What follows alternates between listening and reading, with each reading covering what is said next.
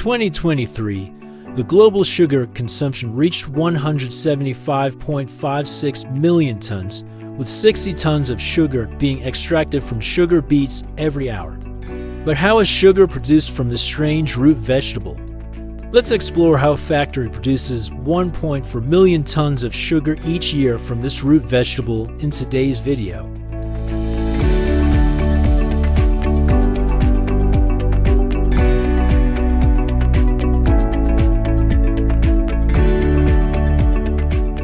To 150 years ago, it was discovered that sugar could be extracted from sugar beets. In 1747, the German chemist Andreas Sigismund Markgraf proved that sugar from sugar beets is no different from sugar cane. While sugar cane only grows in tropical regions, sugar beets can thrive in colder and less fertile soils, opening up opportunities for areas that don't have sugar cane but can grow beets.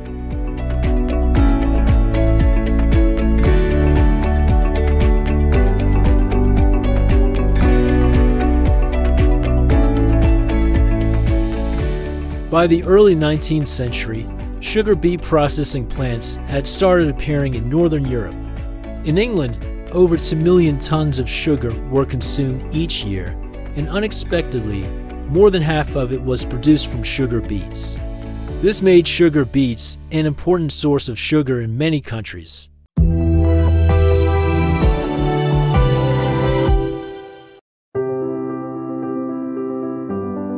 Everything starts in the spring when the fields awaken from their winter sleep and are prepared for planting. Farmers collaborate with crop experts to plan the sowing, choose seeds, and test the soil. For sugar beets to grow well, the soil needs to ensure sufficient potassium, nitrogen, and phosphorus. The soil also needs to maintain appropriate moisture so the beets can thrive, drawing nutrients from deep in the ground through their long taproots.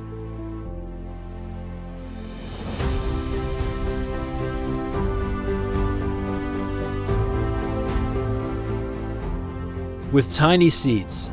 These seeds are carefully nurtured, planted, and meticulously cared for to grow strong.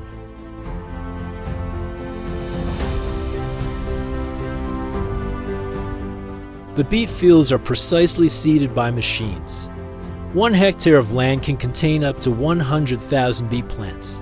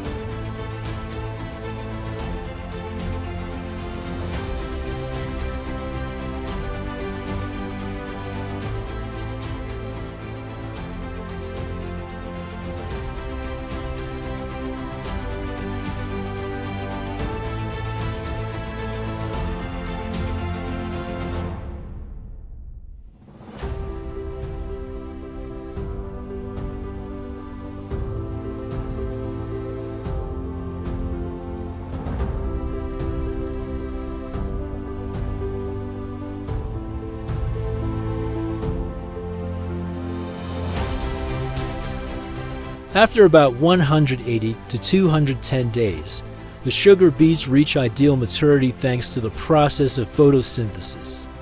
The beet plant absorbs sunlight and converts it into chemical energy, storing sugar in its roots. Sugar beets need a significant amount of sunlight to effectively synthesize sugar. Sunlight converts CO2 from the air along with water and nutrients from the soil into sucrose.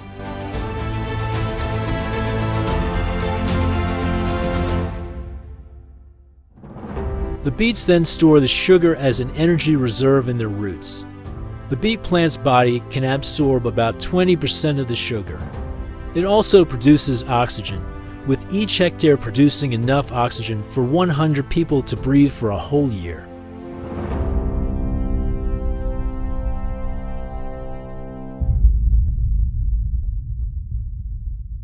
Sugar beets are harvested from September to February the following year at more than 3,500 farms in eastern England. When the beets reach the optimal size and sugar content, harvesting begins. In Norfolk, processing plants can handle up to 3 million tons of sugar beets each year, accounting for 2/3 of England's production. On average, it takes about 7 beets to produce 2 pounds of sugar.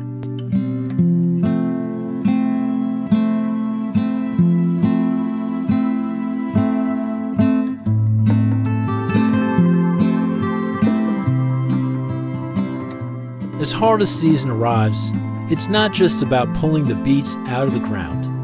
To extract the optimal amount of sugar, the harvesting must be done carefully to preserve the entire beet. Each beet weighs about 2 pounds, with 17% sugar, 75% water, and 8% other substances. The harvesting, transportation, and processing happen continuously day and night.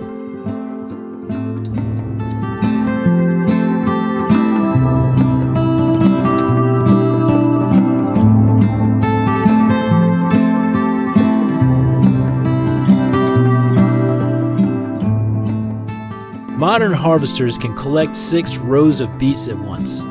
Special blades cut off the leaves, keeping the valuable roots. After the beets are pulled up, they are sent to a cleaning system where 13 rollers remove the dirt and impurities clinging to the beets.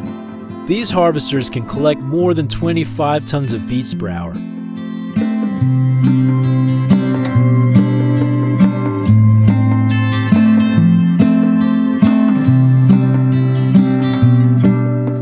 After harvesting, the beets are temporarily stored at the edge of the fields before being transported to the processing plant to be turned into sugar.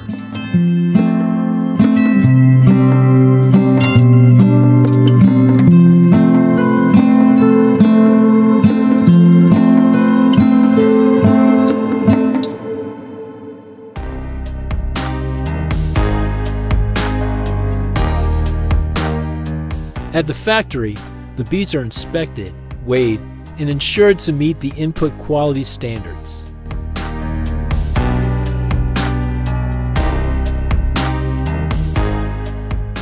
First, the beets are placed in a rotating drum, where under a stream of water, they rub against each other to remove the dirt.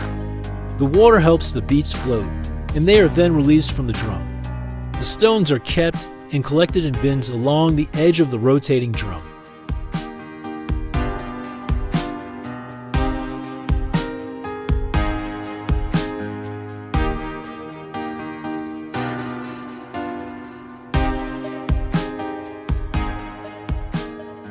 However, there are still leaves mixed with the beets. The beets are sent into another rotating drum that works like a giant washing machine.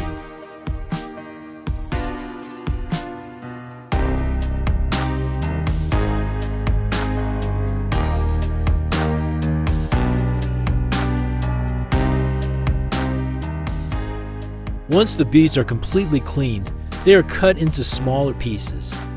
The sharp blades of the cutter slice the beets into thin slices like potato chips.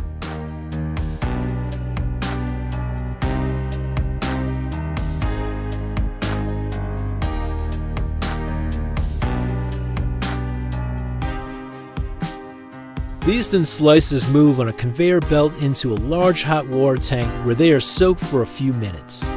This helps the beet cells start to break open, facilitating the extraction of sucrose in the next steps.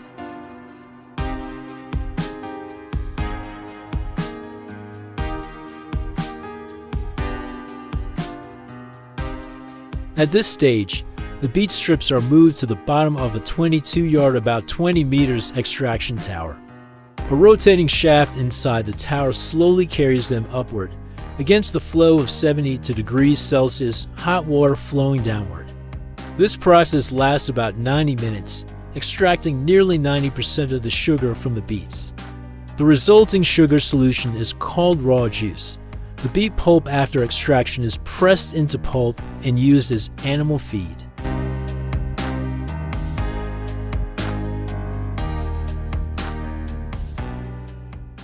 The next step is to refine this raw juice. Calcium hydroxide, or milk of lime, is added to the solution in several stages.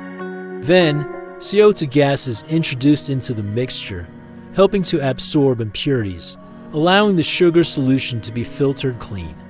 After filtering, the raw juice becomes a yellowish, diluted sugar solution.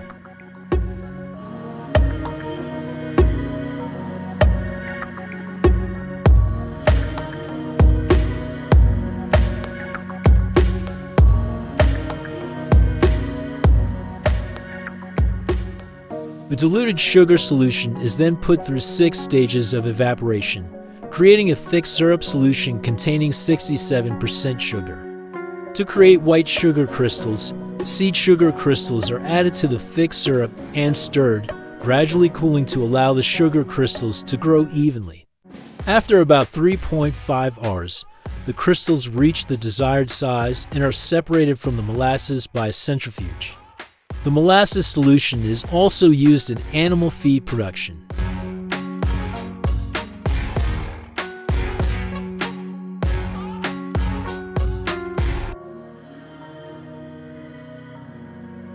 The sugar crystals are then washed with hot water to increase their purity, then dried and passed through a sieve to remove any crystals that are too large. These large crystals will be dissolved and go through the crystallization process again.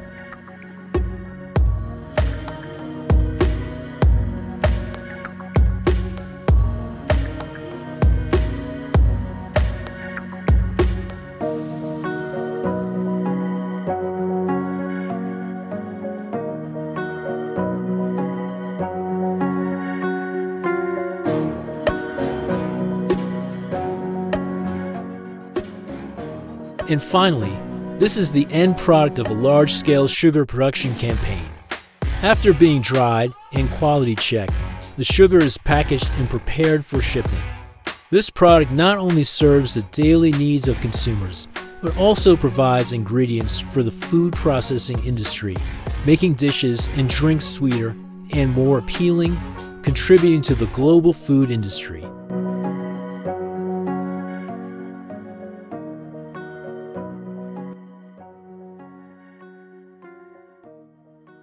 So we've explored the journey from sugar beets to the pure sugar crystals in everyday products. If you found this video interesting and useful, don't forget to like, subscribe, and turn on notifications so you won't miss the latest videos about unique and fascinating production processes from around the world. Thank you for watching and see you in the next videos.